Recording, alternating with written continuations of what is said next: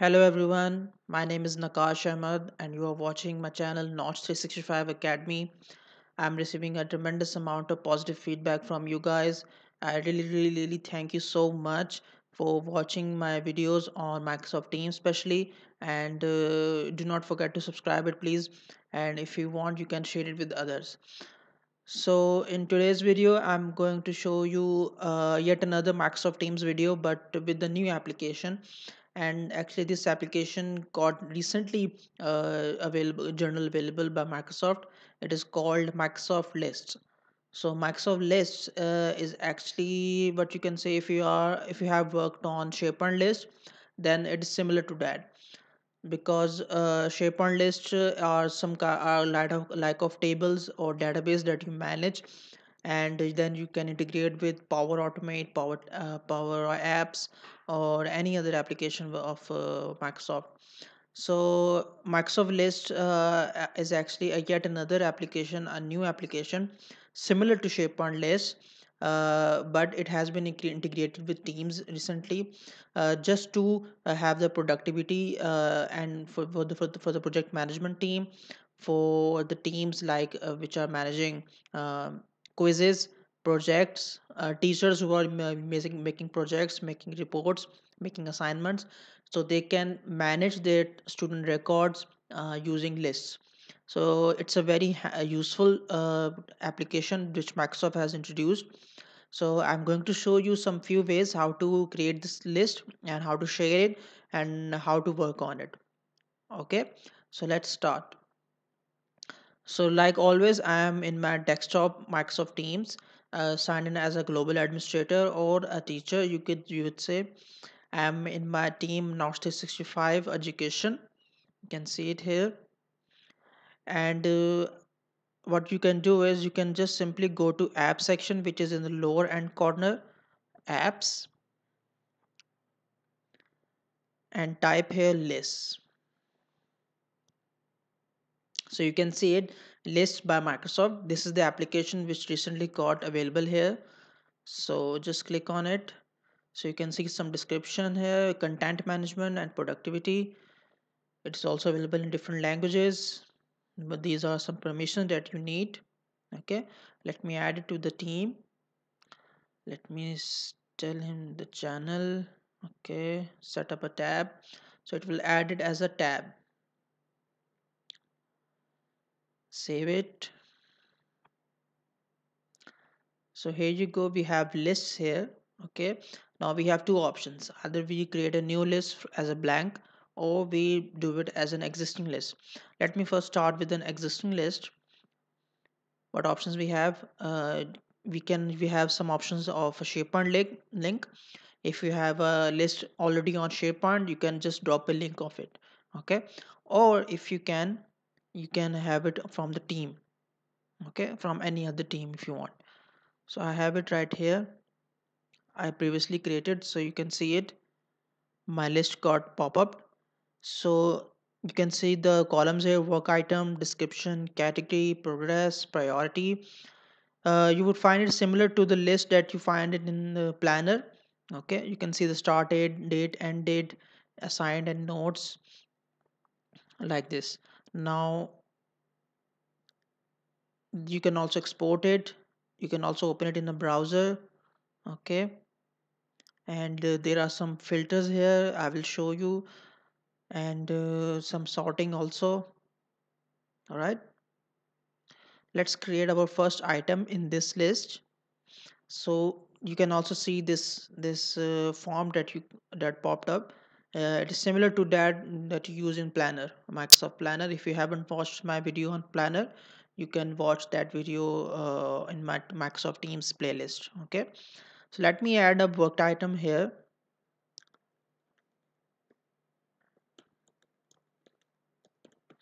You can add description,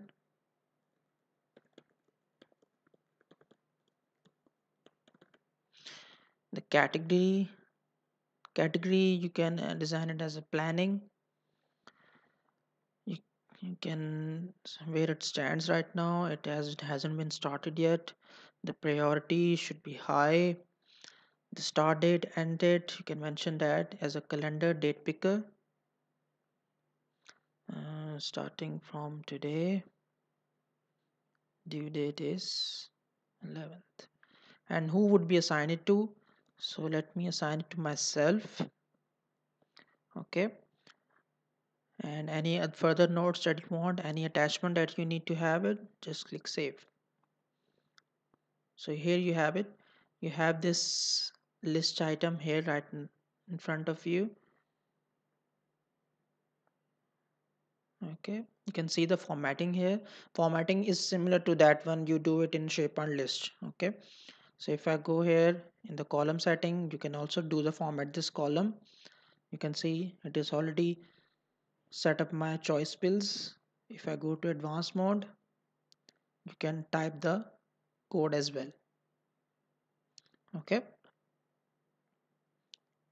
you can group by priority, you can filter it by any other stuff, you can move it left, so the column will be moved to left.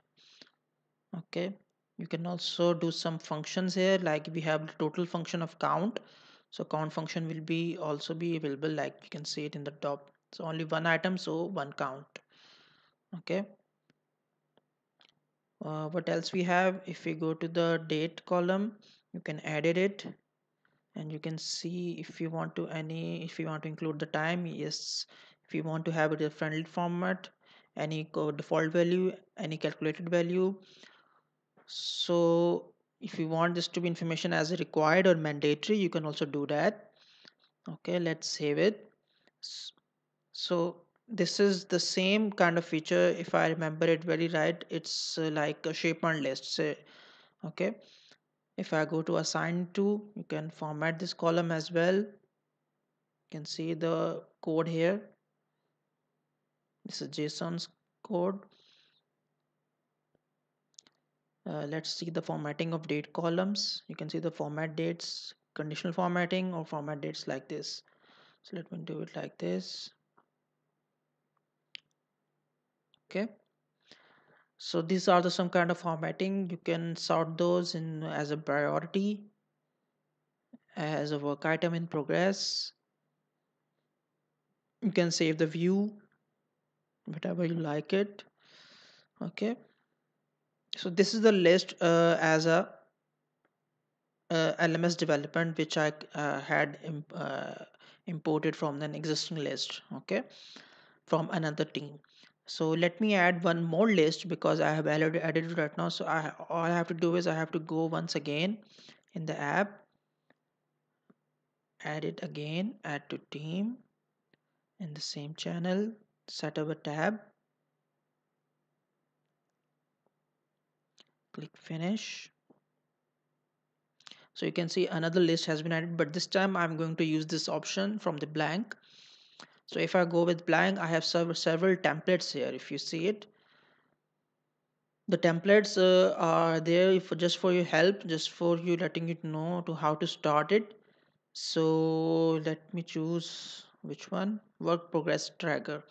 So if you are a teacher and if you want to have a progress tracker of your students for some kind of a project, for some kind of a presentation, you can use this template. So this is a preview version of it. If you click use template, so it will ask you the name, class 1 physics project. You can add a description here. Let me choose some color, some icon, just for having to distinguish between another list. You can place an icon, create. So you can see the name has been changed to class 1 physics project. So once again, let me add some work item here, kinematics.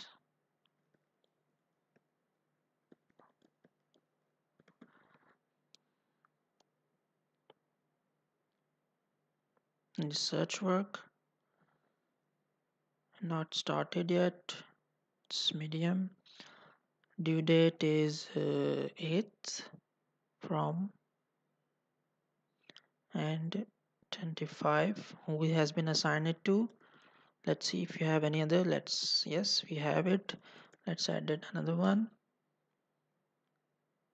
Okay, so two students. Why it is not getting the second one? Oh, I think it will not. Okay, so it will not assign it to multiple person at once. Well, that is bad. It has to be done, but the group will work here. If you have a group of students, so you can add a group. Let's see if I have any. I think this is a group. Maybe. Uh, Anyways, let's leave it. If you have a Office 365 group, you can add it as well. Okay, save it. So here you go. You have it. One list item here. You can, I already showed you the formatting types, the quick edits. If you go to the quick edits, you can simply quickly add it right from the work item, sorry, new item. So if you have worked on SharePoint list, you will find it very easy to learn. But if you haven't worked on SharePoint list, so you it might take some time to you to learn it, because it is very easy. Okay, so what you can do is, you can, if you can select it, you can copy its link, and link has been copied, so it has been shared with the people in my domain. Allow editing. So all I have to do is, I have to only share it this link, that's it. So this is how it works. Okay, if I go to my previous list, which was made up from an existing one, we have the same option: delete, edit, copy link. Okay, so here you go. This was all about Microsoft List. If you find it really useful, if it is not available for you right now, I think you have to wait, because Microsoft is currently rolling it out.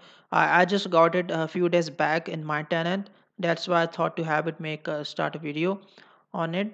So if it doesn't show up in the app section, don't worry, it will be showing up maybe sooner or later.